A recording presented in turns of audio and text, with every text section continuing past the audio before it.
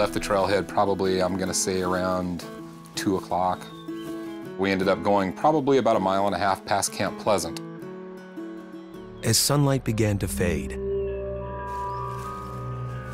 they hiked off trail another half mile and set up camp on a mossy finger ridge.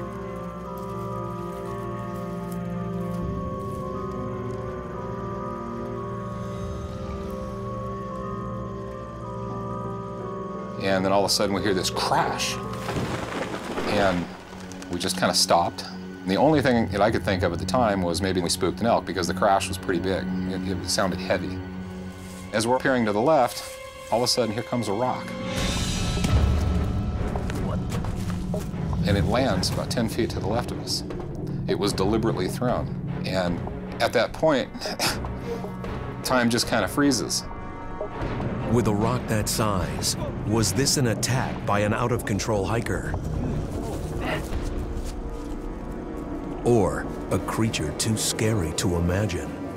As we're processing that, another rock flies and lands, almost hits the other one, very accurately thrown, lands about 10, 12 feet to the left of us again.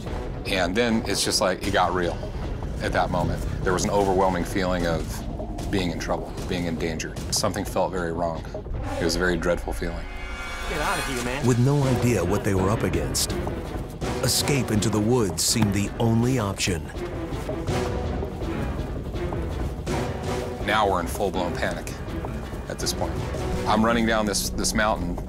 I don't know if you've ever been in a dream and something's chasing you and you're having a difficult time moving. It was almost like everything was in slow motion. And I could not get fast enough down that hill. I'm headed down the ridge at this point, and I remembered that I had a .357 in my backpack. Look, pull up, man.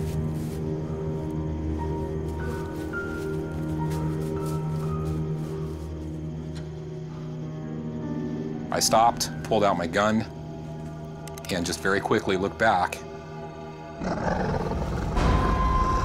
I saw a Bigfoot. And when I laid my eyes on this thing, everything froze.